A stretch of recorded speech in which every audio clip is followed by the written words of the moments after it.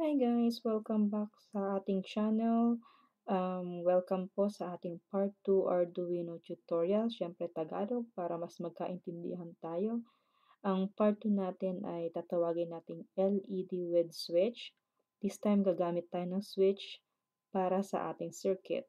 So, maybe ito ang isa sa pinakamaiksi nating tutorial gawa ng konti lang ang circuit and konti lang din ang code na gagamitin natin. Pero mahalaga to, kaya kailangan natin i-discuss. So, start na natin.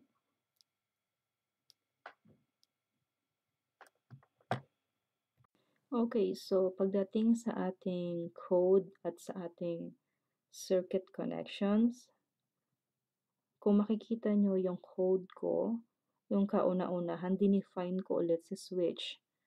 So dito, sabi nga natin doon sa previous tutorial, ipapakilala natin kay Arduino. So dinefine ko si switch.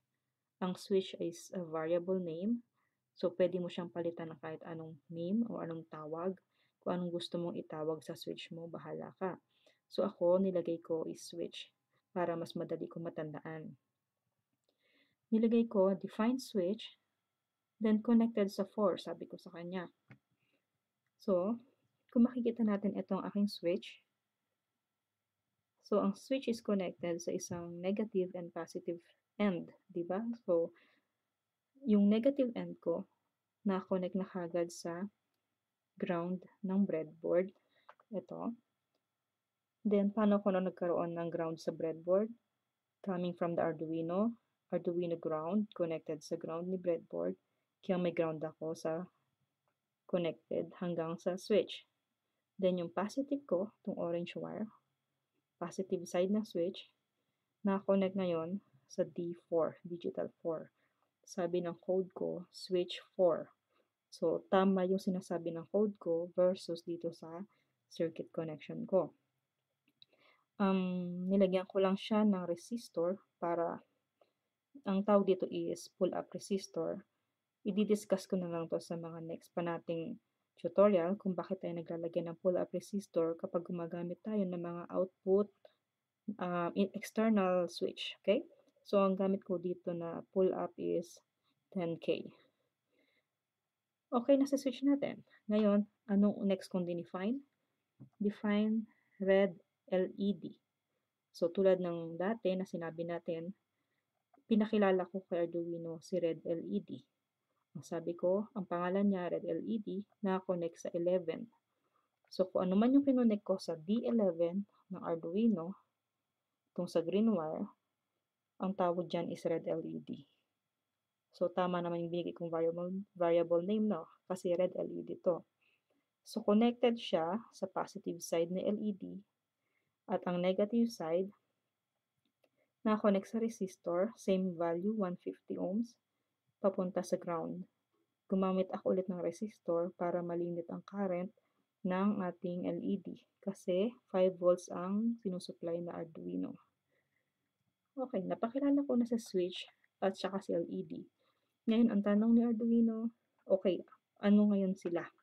Ngayon pinakilala mo sila, ano ngayon ang purpose nila sa circuit. So, ilagay natin sa setup. Function name pin mode. Ito yung magde-declare sa kanila or magko-configure dun sa mga dinefine natin kanina kung input ba sila or output. So, nilagay ko, ang gusto ko, pin mode, si switch, gawin ko siyang input. Normal na input ang switch, di ba? Kasi siya yung magsusupply ng value kung 1 or 0 sa ating output. Kung ano man yung i-command niya, kung ano yung i-input niya na value, yun yung i-execute ni output. So, pag ang switch natin is connected, ibig sabihin 1 siya. High, ibig sabihin may connection. Kapag ang switch natin ay walang connection or naka-open, ibig sabihin ang value nun is 0. Ngayon, pin mode, red LED. Dineclare ko siya as output kasi siya yung magpapakita ngayon ng output na command na binigay ni switch. Yun lang ang role nilang dalawa. Madali lang tong ating tutorial kasi maiksi lang yung ating code at maliit lang ang ating circuit loop. Ito yung pinaka-main program natin. Ano ngayon ang gusto mong gawin ng dalawa? Ang gusto ko, pag pinindot ko si switch, mag-on to. Habang nakapindot, naka-on. Pag hindi siya nakapindot, naka-off. So, paano ko ginawa? Paano niya nabasa yung value ng switch? At paano naman nag-execute sa LED? So, int switch value, int, hindi ko pa kasi na declare si switch value na variable, bagong variable name ko to. So, int, integer, is equal to digital read switch. Dito muna tayo sa digital read. Kung yung previous tutorial natin, gumamit tayo ng digital write, ibig sabihin nun is, magre-write siya. Ibig sabihin, gagawin niya, ipapakita niya, gagawin niyang high o gagawin niyang low. Kumbaga siya yung mag-e-execute palabas. Ira-write na niya. Pero ang digital read, i-read pa lang niya, babasahin niya. Ibig sabihin, itong function name na to, i-read nitong ating code kung ano yung value ng switch. Diba, dineclare na natin yung switch sa taas? So, i-read daw niya kung ang value ng switch is 1 or 0. Naka-on ba or naka-off. Then, after niya ma-read, isi-save niya ngayon dito sa switch value na variable. So, ibig sabihin, ang magiging value ng switch value natin, kung ano man yung magiging value ng switch, kung ano man ang narinig or nabasa na value ng switch, yun ang magiging value ng switch value. Okay, now, kung ang switch value natin daw is high, 1, diba ang high is 1? Kung ang switch value natin ay high, anong gusto mo mangyari? Digital write naman tayo. Pag naka-1 ang switch value, ang gusto ko, ang sabi ng digital write, ang gusto ko, yung red LED ko nakapatay. So ngayon, nakapatay ang red LED ko, ibig sabihin, ang value ng switch ko is high, naka-1. Naka-1 to. So kung naka-1 to, naka-low si LED.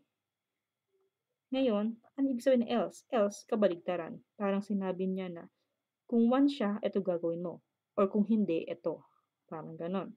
So ngayon, naka-1 siya, naka-high, kaya nakapatay. Or else, ano bang kabaligtaran ng 1?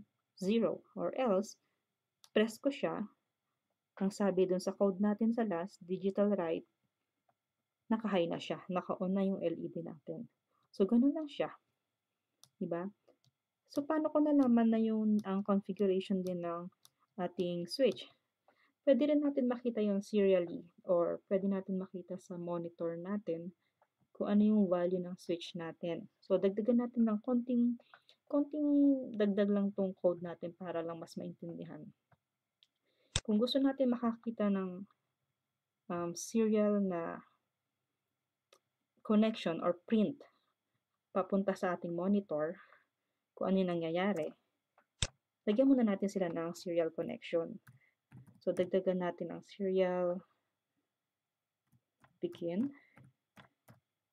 Oops. So, ito is yung serial communication ng Arduino natin papunta sa monitor natin. So, nilagyan ko lang sila ng connections. And then, idagdag natin dito sa loop natin. Lagyan natin ng serial.print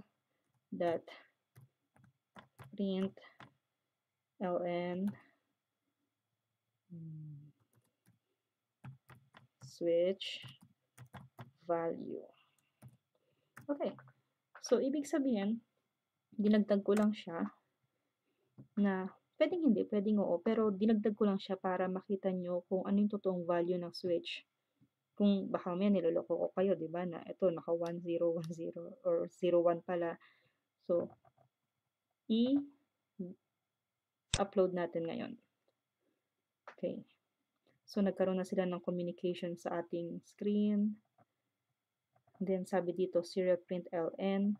So, saan lumalabas tong serial print na to? Sa monitor, di ba?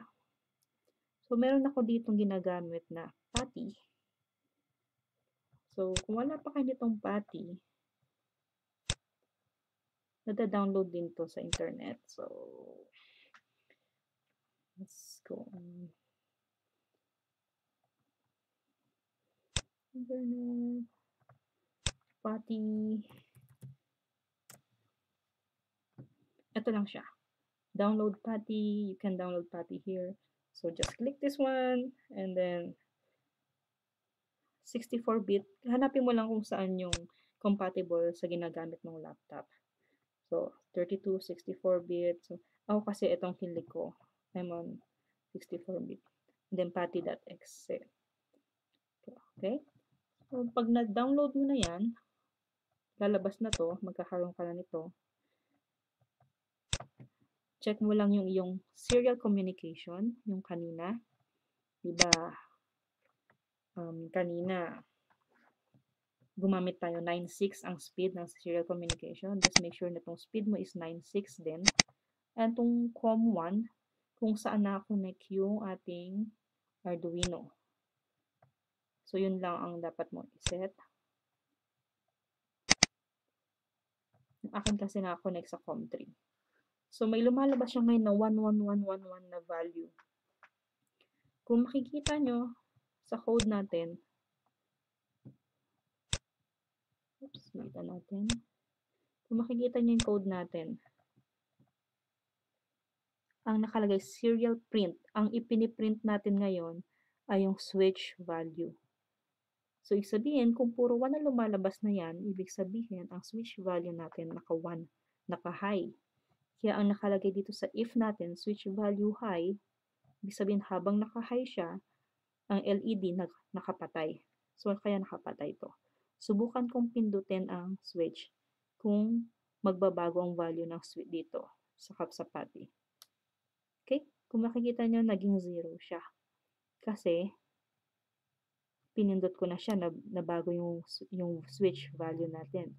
Ibig sabihin, kapag nakapindot siya, ang value ng switch natin ay low, naka-0. Kaya else, kapag naka-0, ang red LED natin, naka-on. Okay? So, yun lang yung pinakamadali. Kasi minsan, kung hindi mo alam kung anong nangyayari internally, pwede kang gumamit nitong PATI. Malaking tulong to kasi para makita mo yung value ng mga bawat components mo. Pwede mong gamitin yan. Okay? So, yun lang po muna sa ngayon. Maiksi lang yung ating tutorial part 2. Kung susundan po natin, meron pa tayong next na tutorial. Ang part 3 natin is paggamit ng serial available, paggamit ng ating input na manggagaling sa laptop. So, serially na input. Hindi na tayo gagamit ng switch. Subukan natin gumamit ng laptop as input. Okay? So, yun ang magiging part 3 natin. So, see you guys. See you on my next tutorial. Please subscribe po. Huwag niyong kalimutan.